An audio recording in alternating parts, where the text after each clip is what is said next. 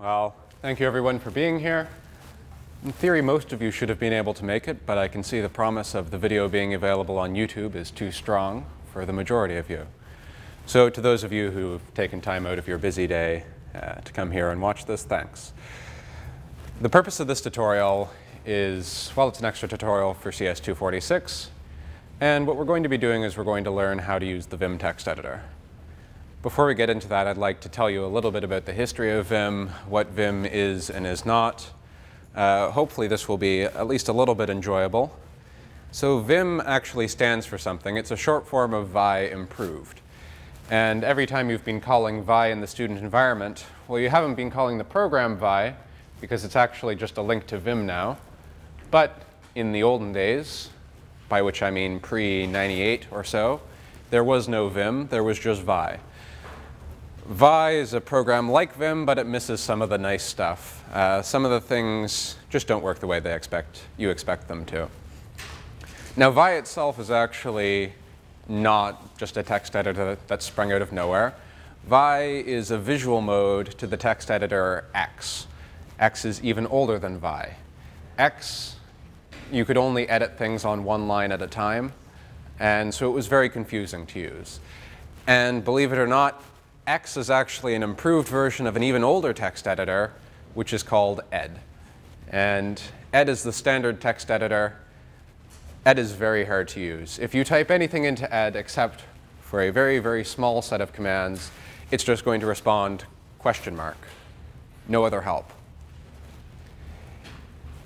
And Vim isn't even the most recent version of this line of long and prestigious text editors. In fact, before Vim, or after Vim, there's now NeoVim, which is new Vim.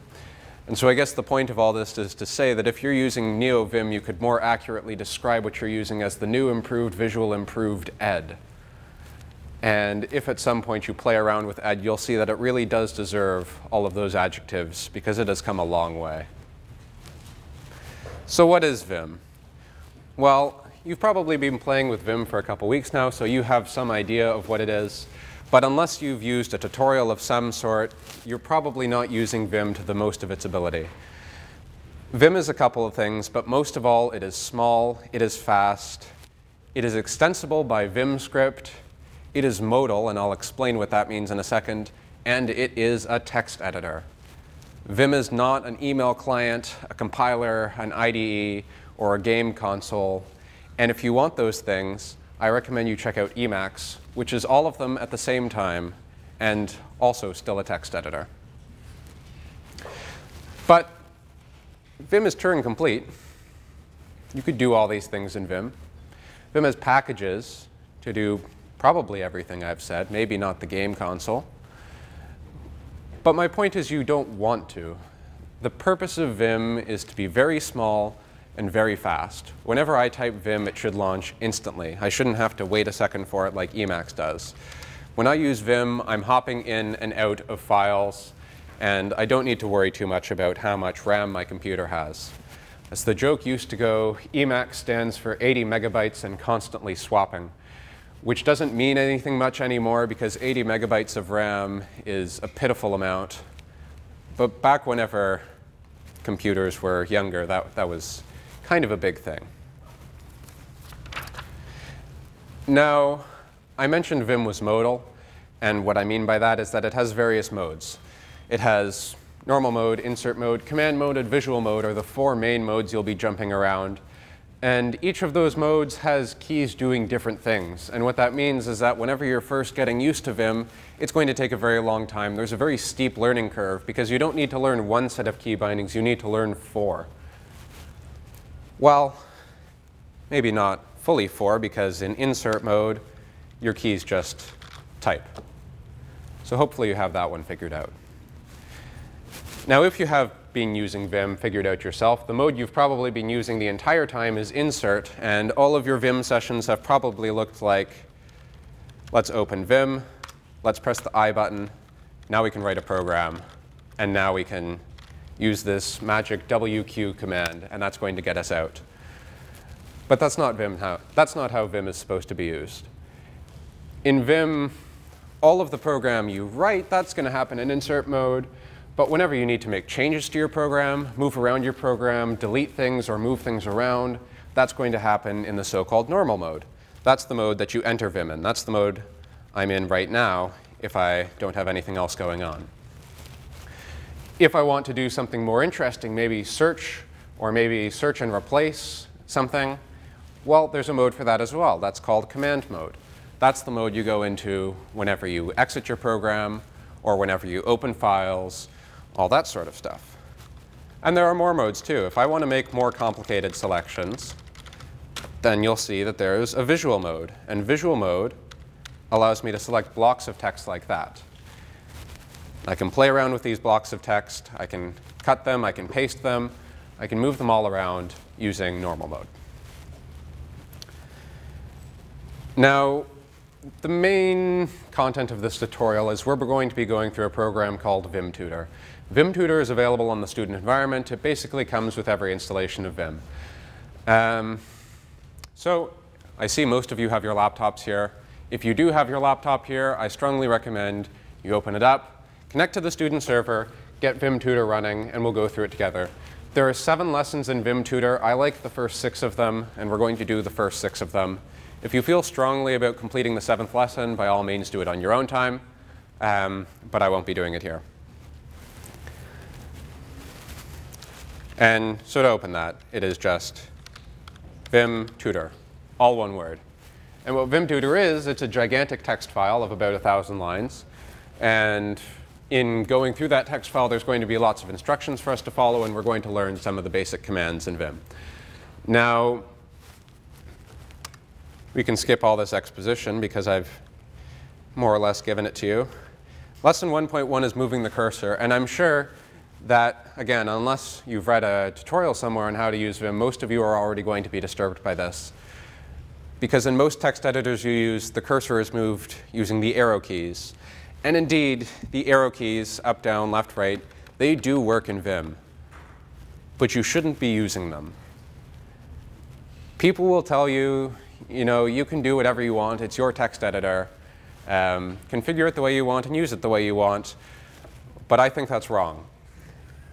I do not think you should be using the arrow keys in Vim, and there are multiple reasons for this. First of all, this is just how Vim works. Everything in Vim is designed to work with this extra set of keys that you see here, H, J, K, L. And it's well set up. I mean, it's all on the home row. It's these 4 keys right next to each other. You can put one hand on there, and you can have all of your movement. They're just on one hand. H moves you left, L moves you right, K moves you up, J moves you down. That way, you never need to have your hands leave the home row whenever you're performing most operations in normal mode. The amount of time it takes for your hands to move from the home row to the arrow keys back to the home row, you could have typed another line of code, depending on your typing speed. The less time you spend on these stupid tasks, such as just moving your hands back and forth, the more time you can be playing video games because you've done all your assignments. Now, another reason that you might not want to move your hands off the home row is strain injuries. And this is a serious point. If you spend 40 years, 8 hours a day, programming, moving your hands back and forth, you could seriously damage your hands by the end of it. And I'm not claiming that this is some silver bullet that's going to make you never get RSI in your life, but it's certainly going to help if you keep your hands on the home row, don't move your hands as much as they need to move. Yeah, it's all going to be good. So I strongly recommend you do not use the arrow keys. Now you might say to me, well, Spencer, I want to move around in insert mode. I'm inserting something here. Say I'll just jump into insert mode for a second. And now I realize I want to move back a couple. Well, I can't use HJKL because, well, what's it going to do? It's just going to print a bunch of H's, of course. But I can use the arrow keys. That's not a good excuse, because you're not supposed to move around in insert mode. If you need to do any sort of movement in Vim, you should be jumping back to normal mode, using the appropriate movement commands, and then going back into insert mode once you're ready. So let's move on from lesson 1.1, moving the cursor. I do recommend you stay with HJKL. And in fact, one thing you can do if you feel yourself jumping back to the arrow keys by force of habit is that at the end, Lesson 7, it has a configuration in it, and you'll be able to modify that configuration file to actually entirely disable the arrow keys, which you can do because they have no purpose in Vim. I hope I'm driving that home hard enough. Lesson 1.2, hopefully something you've figured out so far because you have had to write things in CS246, and I believe most of you have been using Vim as how to exit Vim. So the trick for this is first you need to be in normal mode. And to get into normal mode from anywhere else, just press the escape button. And from normal mode, if you press colon, you'll see I get a little colon here down on the bottom of the screen. And that tells me that I'm in command mode. From command mode, I can enter one of a wide variety of commands. But the one that we're going to be using now is Q. Q is quit. And if I do this, it's going to tell me I haven't written anything since the last change because I did play around with this file a little bit. I modified it. But I can say Q exclamation mark. That's going to override. And so it's not going to care about the fact that I'm missing some changes. All right. So using the J key to go down, I can go back here. We're done 1.2. Hopefully, we're now confident that we can exit Vim. So here's our first real command. And you'll notice that we're now editing text, but we're not entering insert mode at all. This is all taking place in normal mode. Using HJKL, you can move your cursor over this line that has an arrow on it. And, well, we'll see they've spelled cow wrong. There are 2 C's here. So I move my cursor over one of the C's, and I can press the X button. And what X does is it deletes a single character under the cursor. What a day. Now we can keep our cursor moving on. Now we get to D, X again. We can delete a V, X. We can delete an R using X, an H using X, and one of the O's using X. So that's a lot of X's. X is our first command. X deletes one character under the cursor. Surprisingly useful. And let's move on to lesson 1.4. And this note they have here, they say, as you go through the tutor, do not try to memorize, learn by usage. I'm not really sure what that means. Maybe you have some interpretation of it, but I'm not sure. All right.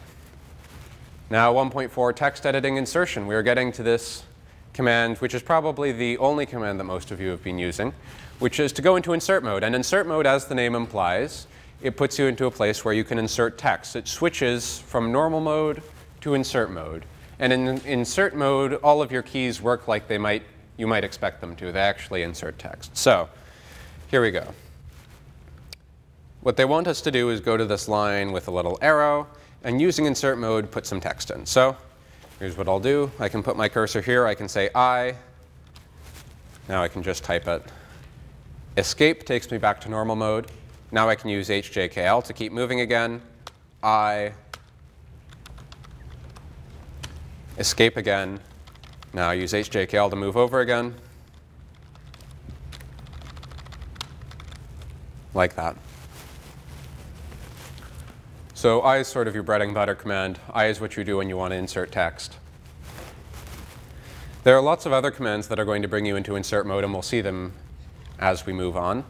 The difference between all of these commands that put you into insert mode is where they put you into insert mode. So I puts you into insert mode right at where your cursor is, but that's not necessarily where you always want to get into insert mode, because you might want to insert somewhere that's far away from your cursor, but somewhere that you can easily describe. And so that's what this next command is. This is appending. And so what a capital A is going to do is it's going to first move your cursor to the end of the line. Then it's going to put you into insert mode. And in particular, what you're inserting is going to be after the last character in the line, which is great if, say, I'm right here on this relatively long line, and I just need to make a change on the end. So what I can do is I can say capital A.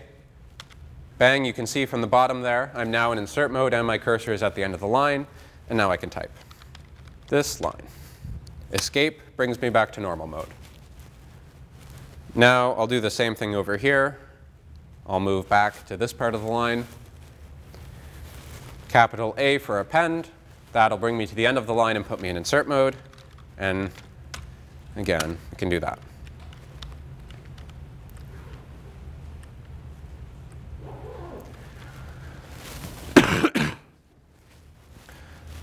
All right, so here's another important one. This Vim tutor is filled with these warnings to read a lesson completely and then do the things in that lesson. That's not really necessary because I'm here, I can tell you what you need to do. We're going to quit this tutor. And we're going to make a file. And the way you make a file in Vim is you can either start Vim with no file name, that's fine. But most of the time you probably know the name of the file you want to use, so you can just put the file name here, vim test. What am I going to do in test? Well, I'll press I to go into insert mode. You can see on the bottom of the screen I'm now in insert mode. I'll type some test, some random text. Escape. I'm back in normal mode. Now I want to save this. The command in Vi to save, or Vim to save, is :W. You can see on the bottom of the screen from normal mode I pressed colon. That brings me to command mode. In command mode I press W, and that will write the file. And if I do that, I get this nice little line on the bottom telling me that the file was indeed written as I expected. Then I can quit. But if I want to make some more changes first, say this. I can say WQ, that's write and quit, and then I'll do both at the same time. So it's useful to save time. All right, we'll jump back into Vim Tutor.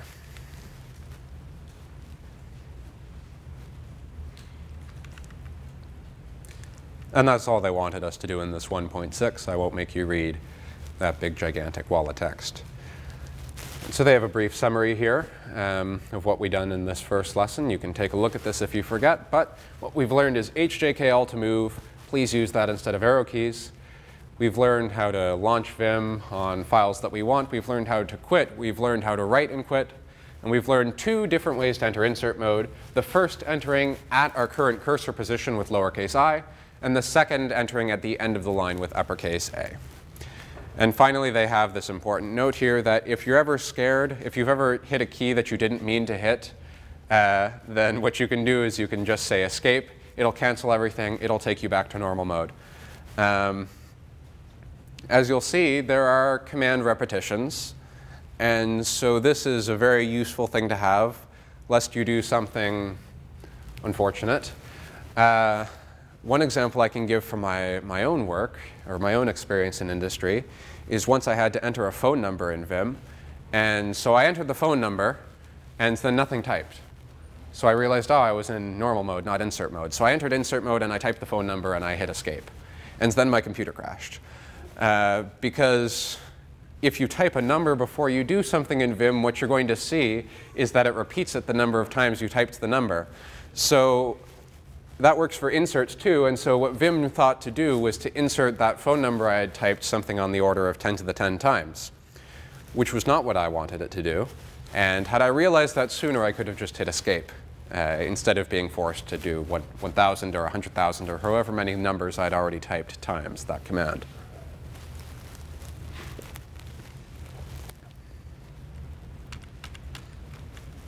All right. Now that was just basic text editing stuff. That stuff every single text editor can do. Well, maybe you don't need this whole modal thing to do it, but certainly every text editor can type at the current position of the cursor. And certainly every text editor can move to the end of the line. That's what the home and end buttons are for the beginning and end of line. But here's where we're going to start to see the power of Vim. Vim commands can largely be split into three categories. There are these commands that just sort of do something. There are these operations. They also do something, but they're special because they can interact with the third kind of command, which is a motion. And so a motion, well, it does exactly what it sounds like. It moves the cursor. And so the motion that we're going to be working with here is W. So if I press W, you can see what's happening. I'm moving to the start of each word. So that's a handy little trick. W can move you around faster. And D stands for delete. So if I were to press DW, that deletes a word. And every command in Vim can sort of be expanded to this roughly grammatical English sentence.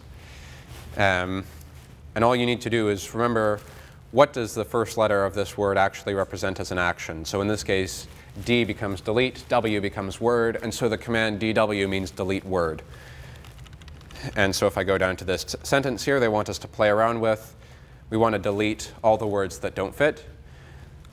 There are, delete, some words, delete, that don't belong, oops, delete in this sentence, like so.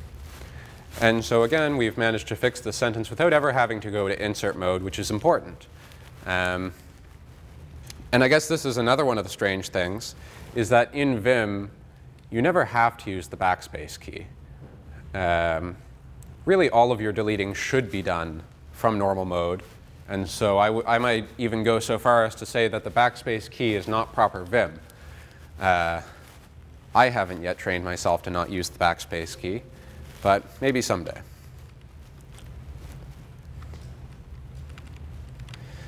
So another deletion command we have here is $, and that's going to delete to the end of the line. And the reason that works is, again, because $, is what's called one of these motions. $, is the motion that takes you to the end of the line. And so every time you see a $, you should sort of think end of line. And so what $, says is delete to end of line.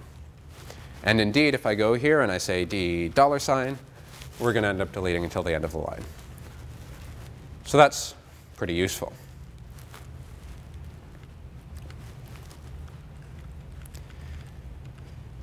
We can skip 2.3. 2.3 is explaining what I've been telling you, how Vim has operators and Vim has motions.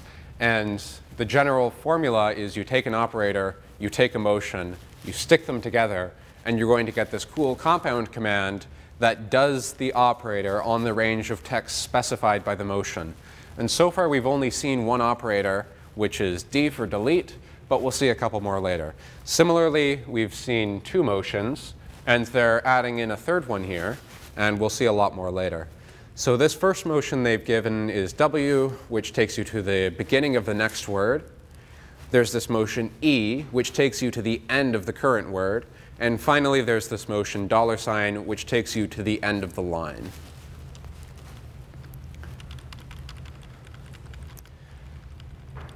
All right, so 2.4 is combining counts with motions. And this is sort of getting to what I said earlier with multipliers on things. So if I wanted to delete two words, well, I could certainly just say DW, DW, but that's not very efficient. And instead I have these motions so I can multiply. I can say 2W. That's going to move me two words. You see my cursor's jumped from this to just. So this is what happens when I enter 2W. And similarly, if I enter 3W, I jump three words. And if I want, I can hit E. E takes me to the end of the line, or the end of the word, sorry. 2E takes me to the end of two words down. It takes me to the end of that word. And then finally, they're inserting this new motion here that you can play around with 0. It takes you to the start of the line. So for example, if I were here and I said D0, that would delete until the start of the line. If I were here and I said DE, that would delete until the end of the word.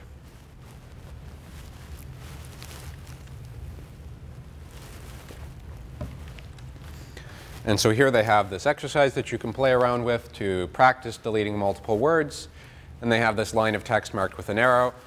It has a bunch of words in it that you can delete. And so, for example, here I've put my cursor over the first word I want to delete. And I want to get rid of two words here, so I'll say D2W.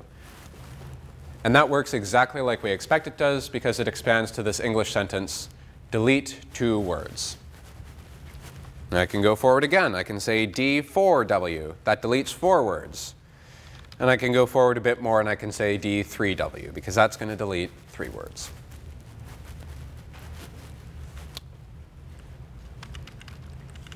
All right. So one other thing that these operators usually do is that if you don't want to specify a motion, rather, if you want your motion to apply to the whole line, well, there's two things you could do. First, you could go to the start of the line with 0, and then you could type operator $. because that would do it to the whole line. That's fine. But the thing is, that's 3 keystrokes. In Vim, 3 keystrokes is too many keystrokes. And so they put a way that you could do it with 2. And the way you can do it with 2 is to just repeat the name of the operator. So for example, for D, that's delete. To delete a full line, just say D twice, DD.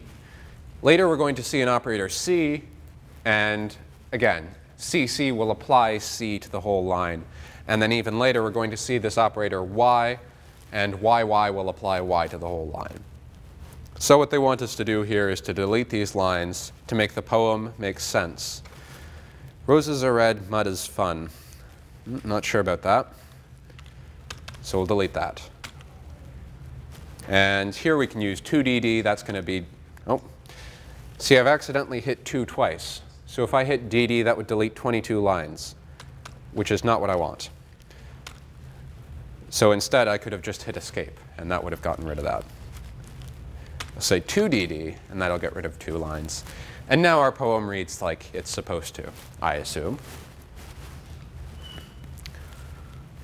I see I was getting ahead of us here, because the next thing that they want us to do is this undo command. Vim has a very powerful undo feature. Every command you ever type into Vim is stored in this undo buffer, including text you insert. And so as you find yourself using Vim, you might realize, oh, I wish I hadn't done that thing. Well, just like any modern text editor, you can undo stuff just with this U button. So what we're going to do is we're going to fix all the errors on this line. And you can recall earlier we learned this lowercase x command that's going to delete a single character under the cursor, so use that. You can say lowercase x. Now I'm going to say www x, wlx, www.lx, and so on and so forth. And now we've fixed all the errors on that line. Now, if I start pressing lowercase u, yep? Real quick, you can use W to go to the next word. Is there a way to go back a word? Right, so the question was, is there a way to go back a word? I'm repeating it for the video so the microphone catches it. I'm not crazy. The question was, is there a way to go backward? And the answer is yes.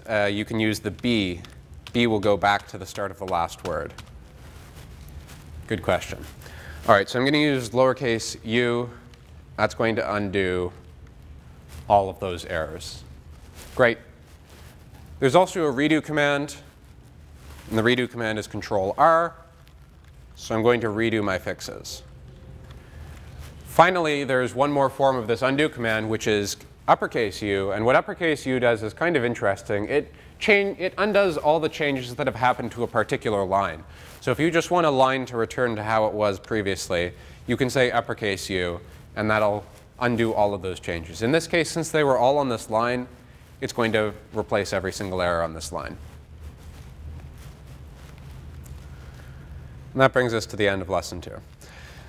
Lesson 2 is sort of the meat of what makes Vim interesting. It's this strong composability of all of the sort of things that make up a Vim command. We have these motions, we have these operators, and we can combine them however we want them to, however many times we want them to, using these numeric multipliers. And the result is that we can express a lot of very strong text editing commands in very, very few characters with this.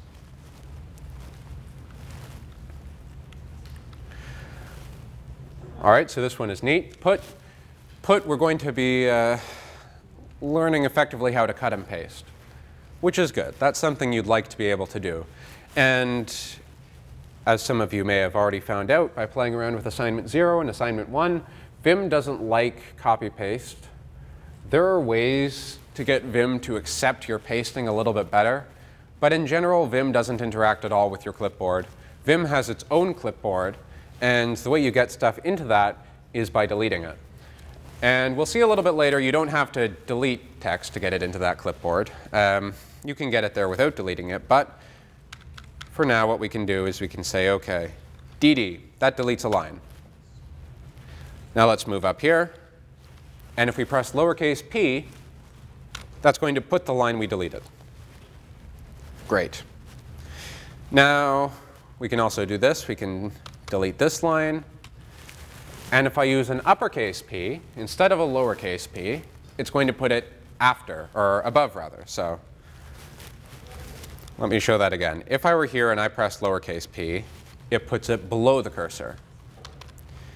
If I'm below it and I press uppercase P, it puts it above the cursor. And this is just sort of a general pattern that you'll see, is that if I have a command that does something below the cursor when I press it lowercase, then whenever I press it uppercase, it's going to put it above the cursor. It's useful to keep in mind. You can save yourself, again, a single keystroke of moving your cursor one up or one down. But you know, if you save yourself that single keystroke once a day for 40 years, well, I don't know, someone else do the math. Maybe it's worthwhile. At some points, I have to wonder if I've spent more time thinking of the fastest way to do things in Vim than I will save by doing things faster that way. And the answer is probably yes. I'm probably at a net negative. But oh well. So another useful one-letter command is replace. And so remember we had x. X just deletes a character. And so if I wanted to change a character, I could say x, I could say I could say n, and then escape. That is 4 characters. We can do better. We can do it in just 2 characters because there's this R command that replaces something. So if I press R, Y, that replaces the character under my cursor with whatever I typed after it, in this case Y. So RP, that's going to replace the character under the cursor with a P. And I go here, RE will replace the character under a cursor with an E, and then finally RN replaces the character under a cursor with N. Again, we're being reminded that we should learn by doing, not by memorization, whatever that means. All right. Now things are getting interesting. And now we're getting into our second operator. And this is one of the ones I mentioned earlier, the C operator. So C is very, very, very similar to D. There's not much difference between them. The thing is, say I had a word and I wanted to change it. I wanted to change what word this was. Well, OK. This says lub, but it should say line. There are 2 ways I could go about this. I could delete until the end of the word, DE. I could enter insert mode, and I could type line.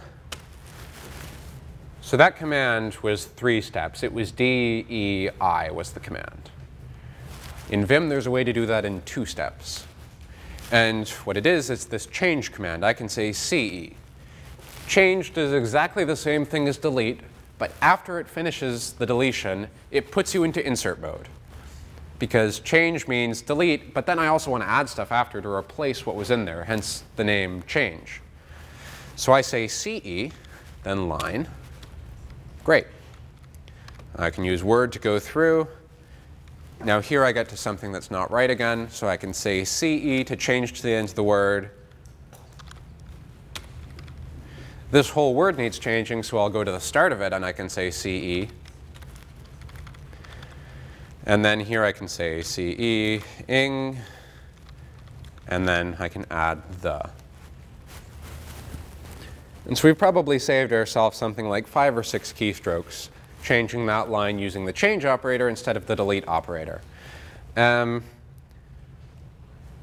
change is pretty useful. This is one of the ones that I find myself using all the time, because frequently, like for example, if I'm writing a C++ program and something's an int and I decided, well, really it ought to be a long, or a long. I can just go to the front of int, I can type CE, then type in long, and be on my way.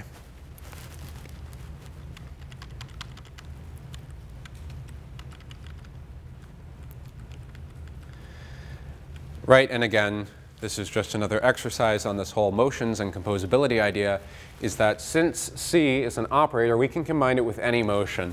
That last exercise, I was just using it with this end of word command E, but really it can be done with anything. So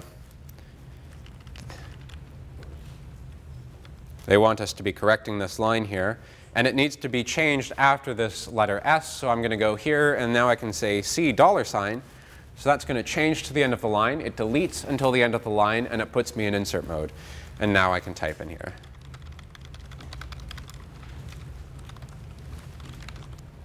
Well, they have some extra spaces. I'm not going to go back for those. Note you can use the backspace key to correct mistakes while typing. There you go. Maybe backspace is idiomatic Vim. You heard it here first from Vim Tutor. All right, so lesson 3, just a quick review of what we've seen. We've learned a couple new commands. We've learned that p, the put command, can be used to place deleted text, and this is Vim's equivalent of copy and paste, or cut and paste rather. We'll see the copy portion later. You can use lowercase r to replace a single character under the cursor. And finally, we have this change operator. It can be combined with any of the motions we've seen already. And it works like the delete operator with just an insert placed after it. All right, so this lesson is a pretty practical one. We're not going to be learning any new Vim commands, but rather we're going to be learning a couple of tricks. Rather, no new commands to help us edit text, but rather commands that will help us move around a file. So the first command is Control-G. And if I do Control-G, you're going to see this line pop up on the bottom of my screen. This has a ton of information. It tells me, what file am I in? Has the file been changed or not? What line of the file am I on, and how many lines are there?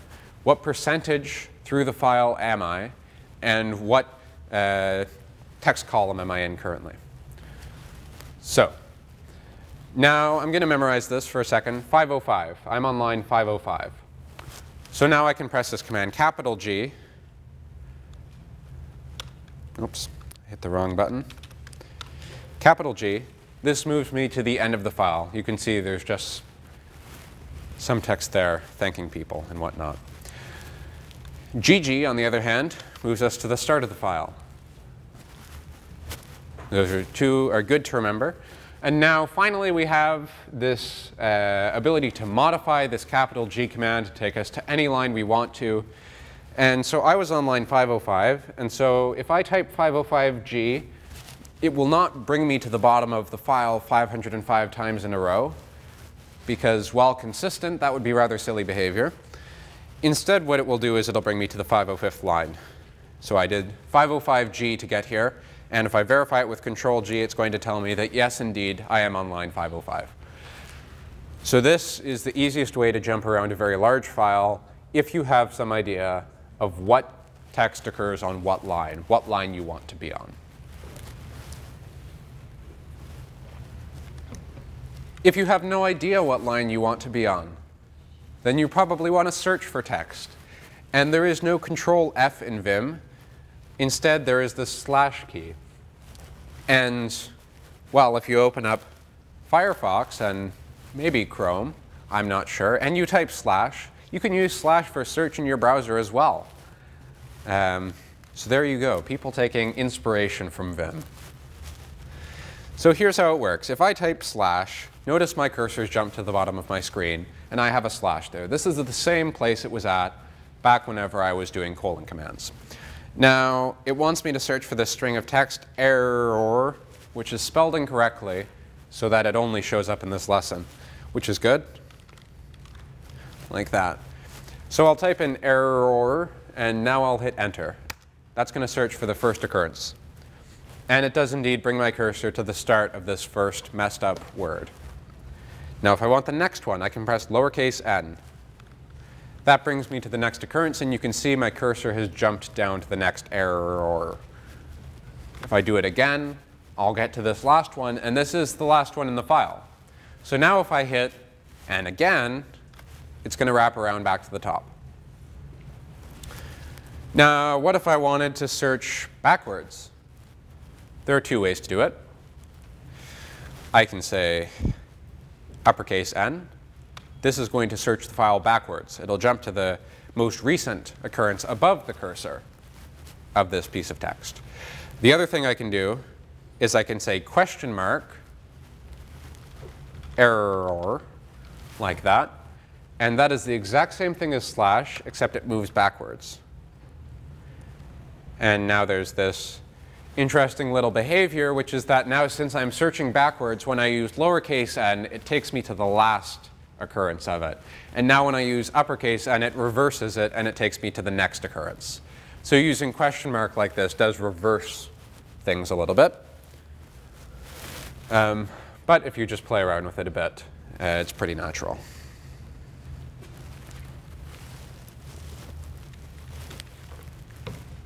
So this one is very nice. This is super useful. And this is another one where these operators sort of become very handy. And this is a matching parenthesis search. The motion is the percent sign for some reason. And what this percent sign does is, I'll show you here first. If I highlight a parenthesis, or a bracket, or a brace, and I press percent, it brings me to the matching one. Oops, that was a dollar sign. That's why I went to the end. Again, percent. It's going to bring me to the other one of these. And this works well with nesting. So if I do this, notice it takes me to the last parenthesis on this line. Because this one here, the one right beside it, that matches this guy. And I can keep using percent to jump back and forth. And I can use it here as well to jump between these two, and here as well to jump between these two. Now, in the event I'm not on a percent, it has this strange behavior. It's bringing me to the last one in the line. And the reason it does that, I could do it here as well. It brings me to this one. The reason it does that is because when you issue the percent command, what it actually does is it finds the nearest bracket ahead of you, and then it jumps to its matching parenthesis. So if you're already on a brace of some form, then it'll just jump to the matching one, and otherwise, it'll jump to the one matching the next upcoming one. So this is super nifty, especially whenever you're programming, because you're going to have braces everywhere, of course, brackets and braces and parentheses. And they mention here, yes, it's useful for finding unmatched parentheses. If things aren't working the way you want them to, or you're having compile errors, you can jump around and see if things aren't matching the way you expect them to. But what you'll also find is that Vim has syntax highlighting, and the syntax highlighting should do a good job of highlighting the other one without you needing to jump there as well. But now you can use this guy together with a bunch of these operators we've seen. So for example, if you want to change the text within some parentheses, this should hopefully work. I can say C percent. Well, it's deleted the parentheses, but what it does do for you is it only gets the stuff that should be within those parentheses. So if I say C percent here, there, we've only gotten rid of the things within that set of parentheses. And this is going to figure out the nesting for us. If we decide we need to delete this whole big statement, like if we have, God forbid, some massive, horrible set of nested function calls within nested function calls in C++ as arguments to each other, and one of them isn't working, we could just delete it with this D percent, and it'll get rid of it for us without us needing to worry too much about what matches with what.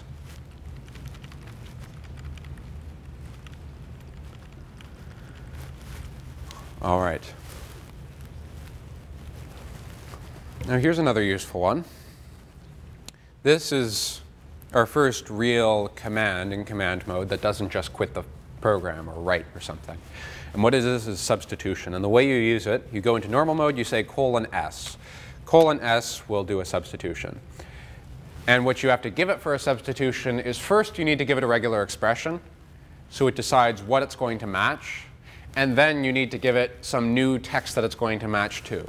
So this is actually a use for all that regular expression stuff you've been studying, other than completing assignment 1. So in this sentence, we have the used instead of the a bunch of times. And I want to make all those changes. So if I just say s/the/the, what's going to happen is my first instance of the has been changed to the. However, we have 2 more here that were not changed.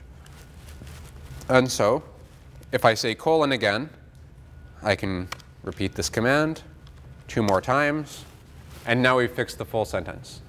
But that's not ideal because we've run this command 3 times. So I've just undone everything here with 3 undos. Or I could have used capital U to undo all the changes to that line. Instead, what I want to do is add this -g, or this /g at the end, which means global. And so if I say this, S, the G, that means make the substitution but make it globally. Don't just stop at the first occurrence you find, but instead change all of them. And if I do that, indeed, we will see everything is being changed. Now, there are a bunch of weird syntaxes you can use this with, and you'll probably want to do those on a case-by-case basis, learn what these mean. The super important one here is %, because in this case, in command mode, here's an example of things meaning different things. In command mode, % means the whole file for every command.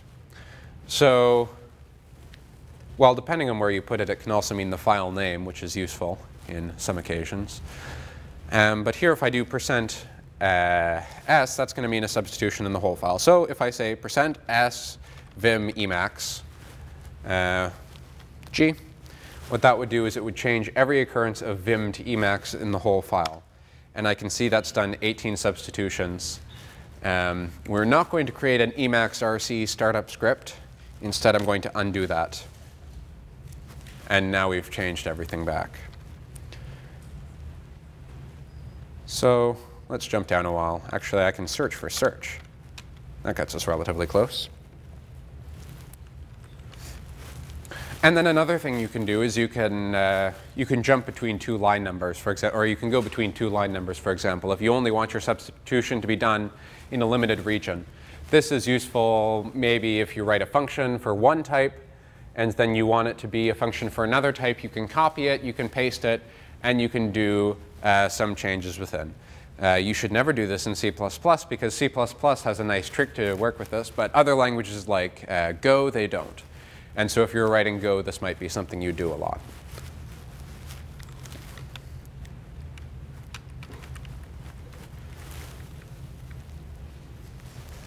Right, so they just have a summary here. We have / to search, commands that just involve a bunch of G's in some capital or uncapital form are jumping around your file to different lines. % will match parentheses. And finally, we have this :s command, and that's going to do substitutions. And that last one is really useful. That's something I use a lot. All right, now we're getting into some interesting and powerful commands that Vim can do. So another one of these command mode commands is :!! And what :! does is it indicates an external call to the shell. So :! It's equivalent to us saving and quitting, running a command in bash, and then reopening the file. So this is a neat thing we can do. We can say : and then, well, what command do I want to run? Let's say ls. And so at ls's output, it's output test here, because test, you'll recall, is the name of the file I made a little bit earlier here. So that's why we get that.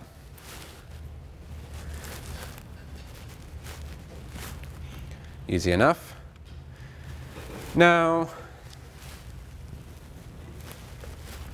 what do they want us to do here? Oh, I see.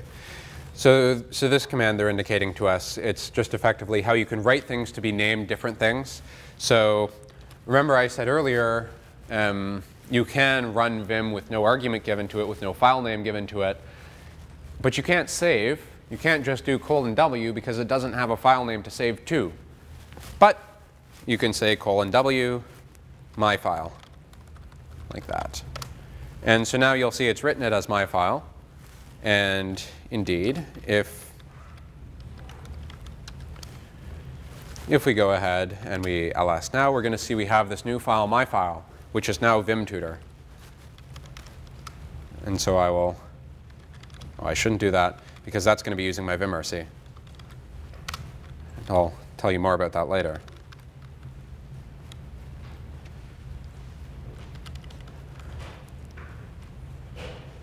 All right.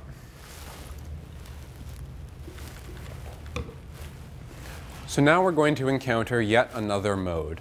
So far we have used 3 modes. We have used insert mode to write text. We have used normal mode to move around, to do deletions, to do these cool operator motion patterns.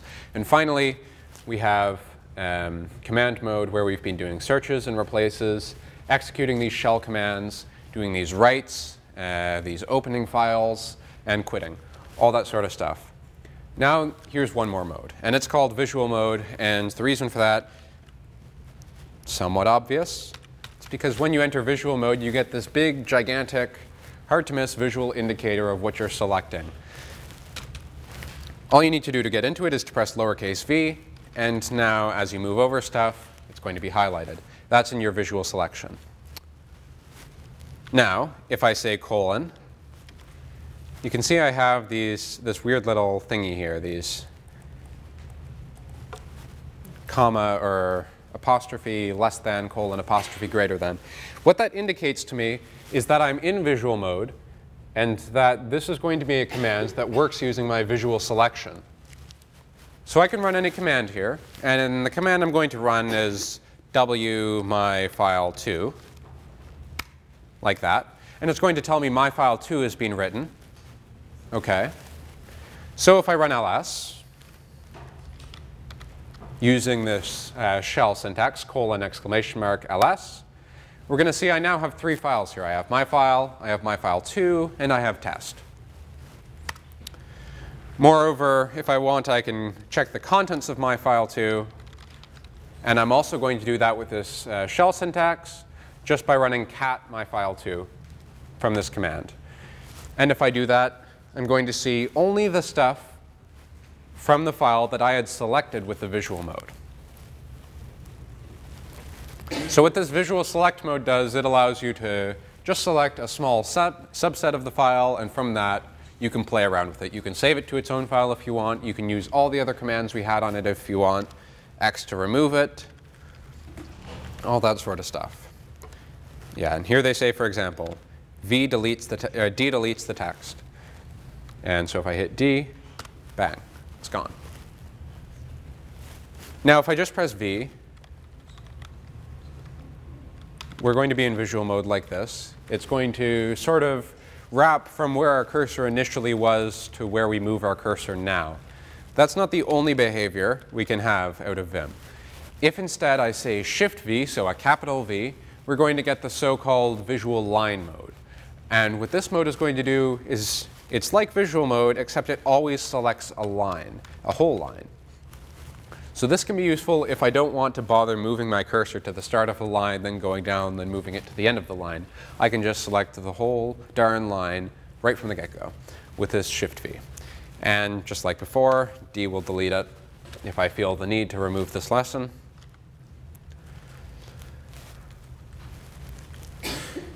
All right. Well, this is actually well planned out.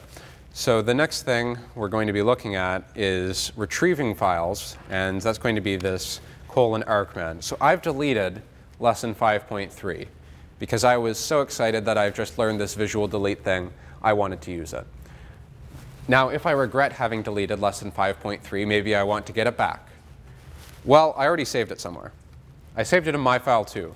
And so I'm going to say retrieve my file2. And if I do that, you can see it's inserted the text in my file2 under where my cursor was. And in that way, I've gotten, well, most of the lesson back. I didn't save everything. But everything I saved in my file2, I did get back here. But wait, there's more. I can combine this with this shell syntax that I had earlier, and now we can get into some really cool effects. So, say for example, you wanted to add the current date to the file. If you were writing a text document or something and you wanted to add what day it currently was, I could say, you can see the command I'm writing on the bottom, retrieve, and now instead of giving a file name, I'm giving exclamation mark, which indicates a shell command, and the shell command I want to run is date. And that's what I get. What's going on here is that it's running this command that I've given it. It's running date. And this :r, this retrieve, says take the output of that, stick it in the file where we are now. So this is very powerful. And for example, I could say r bang ls. And now what I get is a listing of all files in my current directory. I could say r bang who. And now I get a big list of everyone currently logged in on this computer, which might be useful to you if you're doing assignment 1. Wink, wink, nudge, nudge.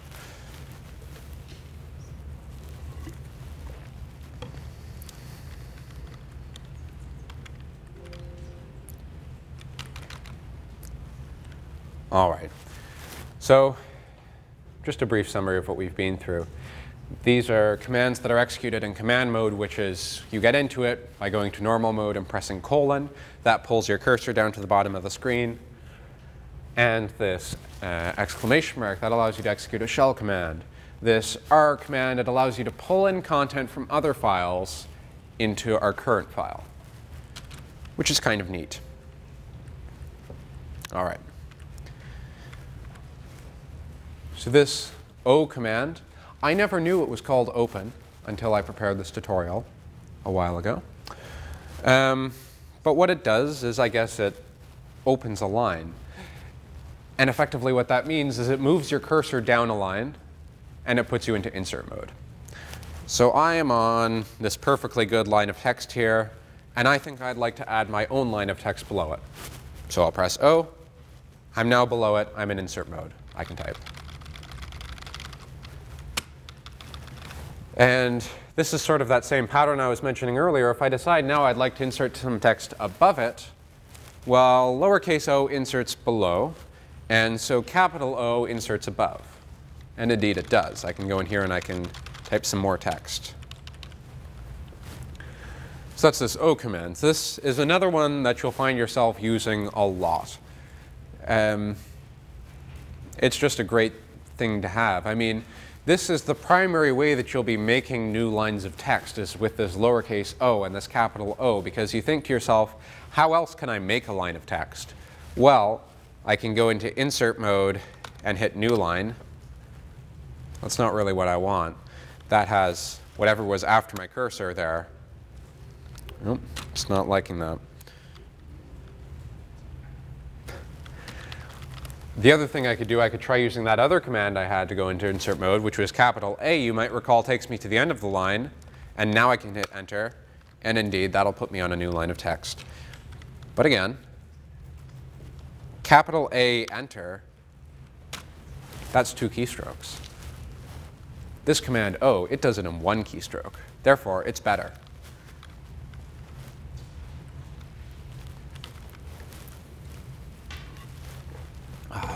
All right.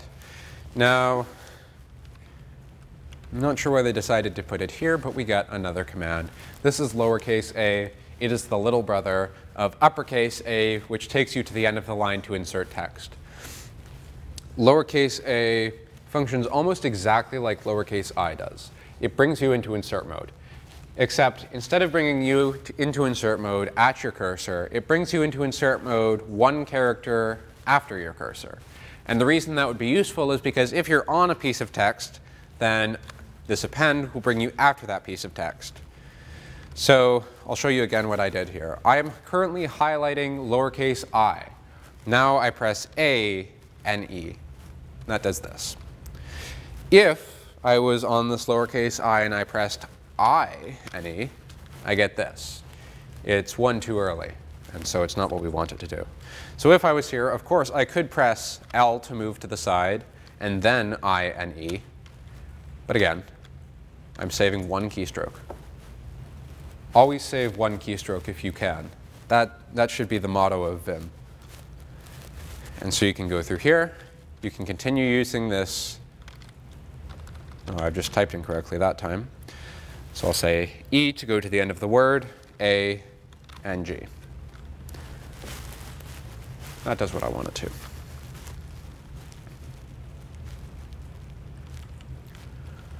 All right. We got one more mode for free. This isn't really I'm not sure if this deserves to be called a mode. It's basically just insert mode, but with a little bit of difference. And this might be truly confusing to people used to working on conventional text editors, because you have this insert button, and when you press the insert button, it makes you replace text.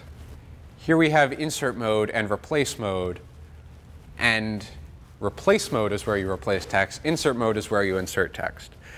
And of course, insert really means, on this one on your keyboard, it really means switch between replace and insert mode.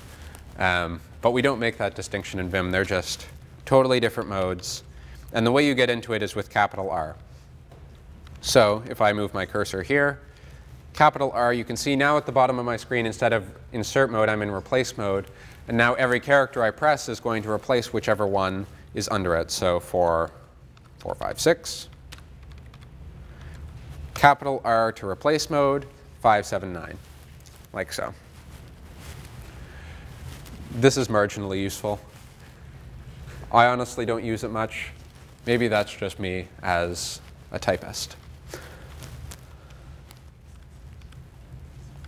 All right. Now, copy and pasting text. You already know how to delete and paste text. It's DD to delete a line, then P to paste that text back. Copying is exactly the same, except now instead of using D, which means delete, we use, well, we can't use C, because C already means change. So what on earth will we use for copy? Well, we'll use Y, and we'll call it yank. That's just the design choice they made. So here we go. We can say Y $, that yanks to the end of the line, and now P pastes it back.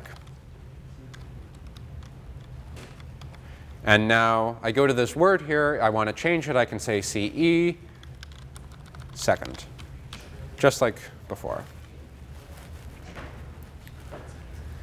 And yes, they've mentioned down here, yank is an operator. Yank works exactly like you'd expect it to with all of the motions we've seen so far, and that's what makes Vim so fantastic, is that you don't need to relearn all this syntax to work with yank. Yank behaves just like delete and change, except for the fact that it doesn't delete things.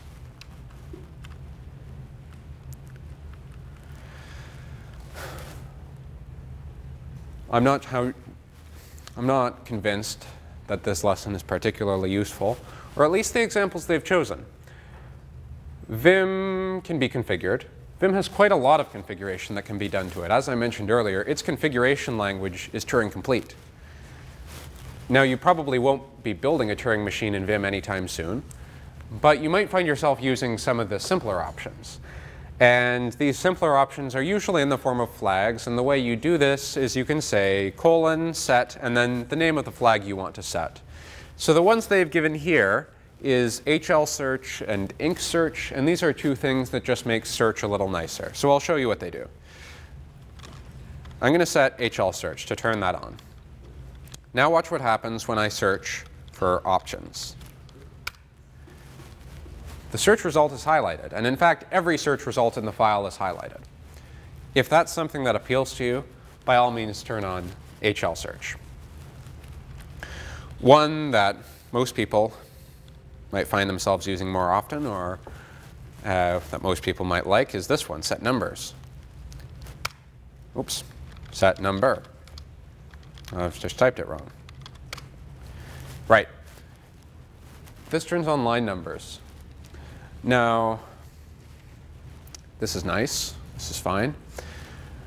One thing about Vim, though, is that we like to repeat commands, and we have motions that go words and stuff. And by the way, you have motions to go up and down lines, J and K. You can use those in your operators too. So it might be useful.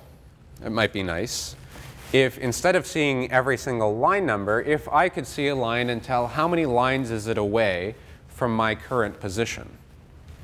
And there's also an option for that. This one is nice. I use this one all the time. So you want set relative number. And if you have set number and set relative number on at the same time, you'll notice that right beside this, I get the line number of the current line, And then everything else above and below it is how many lines away from this current line it is. So if I wanted to delete until here, until 4, that would say, well, that's 2 lines away, so I want to delete 3 lines. So 3 dd. And that would do what I wanted to.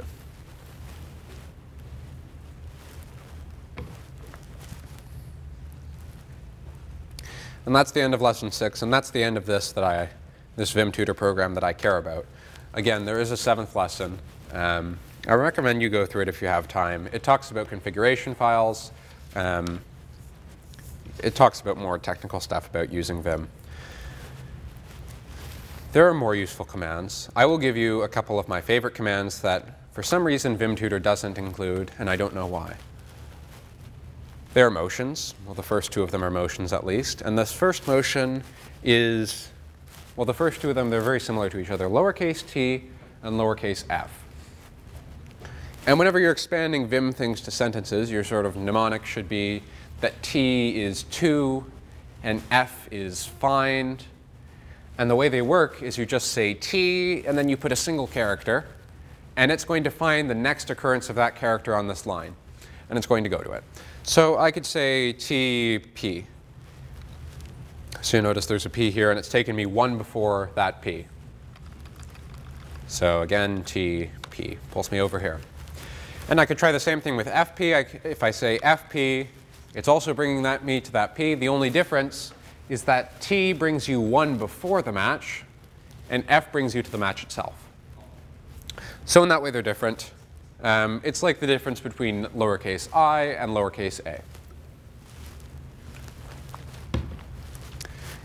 And of course, these are motions. They combine with everything else. And so the way I most frequently find myself using these commands is I say, OK, well, I want to change up to maybe this Vim part here.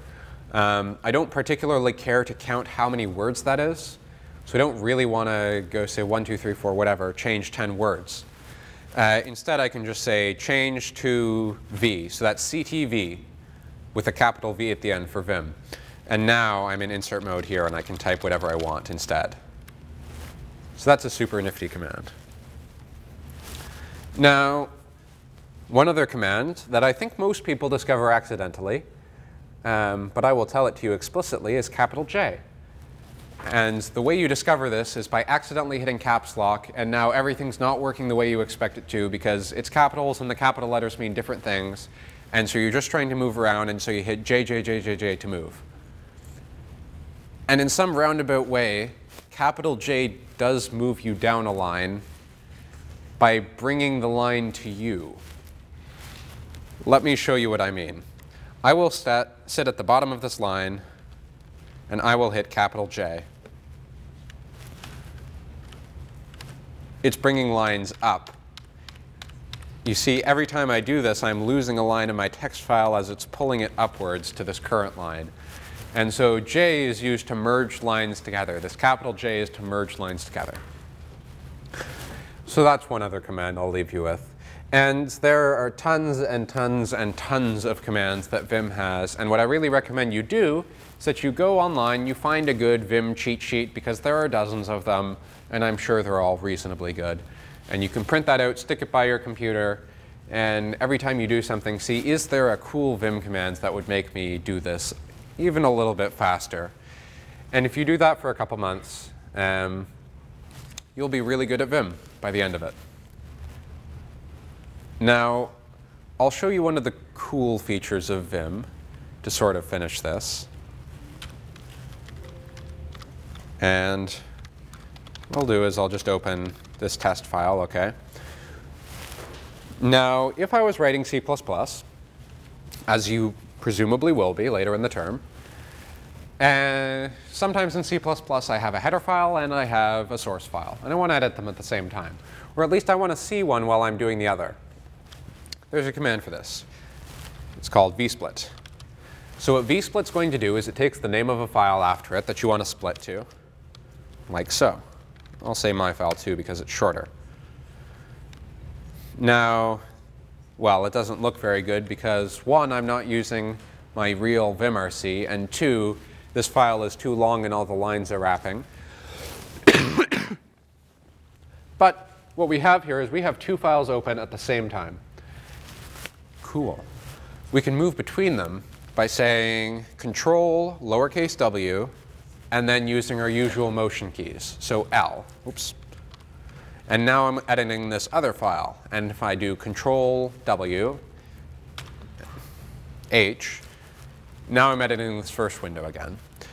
And so in this way, I can either have one file open while looking at another file, or I can have two files open and I can be working on both of them at the same time, which is a super cool feature. And if I want to close the file, I can just do it like normal. WQ, write and quit. I'll get my old window back. There's also just a normal split, my file. That splits horizontally. I don't like this as much because it's hard to see. You could split again if you want. Say vsplit, like that. And now it's just an unreadable mess. We could split again, as someone in the audience is telling me to do. And we could split again. I'm not saying this is reasonable, and we really can't tell much of what's going on at all in this last file. But we can move around them by saying Control W and then using HJKL keys as we hope they might work. And in this way, we can get unreasonable numbers of VIMs on our screen. Maybe if you have one of those gaming, like 27-inch ultra-wide monitors, you can get a ton of VIMs going on your screen at the same time. And maybe you'll find that useful. I don't. But I do find that having two VIMs open on occasion is a nice thing to be able to do. Well, I think that's about all I wanted to say about Vim, and I hope you've taken something away from this. If nothing else, the fact that Vim is an incredibly powerful text editor, and that if you use it correctly, you will be able to do a lot of things very quickly. And do try to use Vim correctly, because, I mean, if you're not using Vim correctly, there's no point to be using Vim. Don't use the arrow keys. I guess that's my takeaway message. Don't use the arrow keys, please. And if there are any questions, I'm happy to answer them.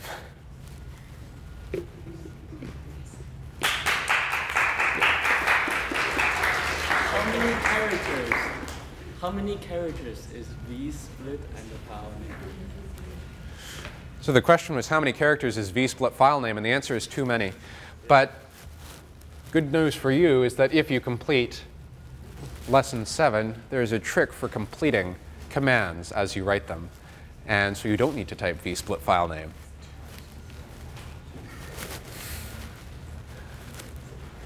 Any other questions? All right, well, thank you all for coming.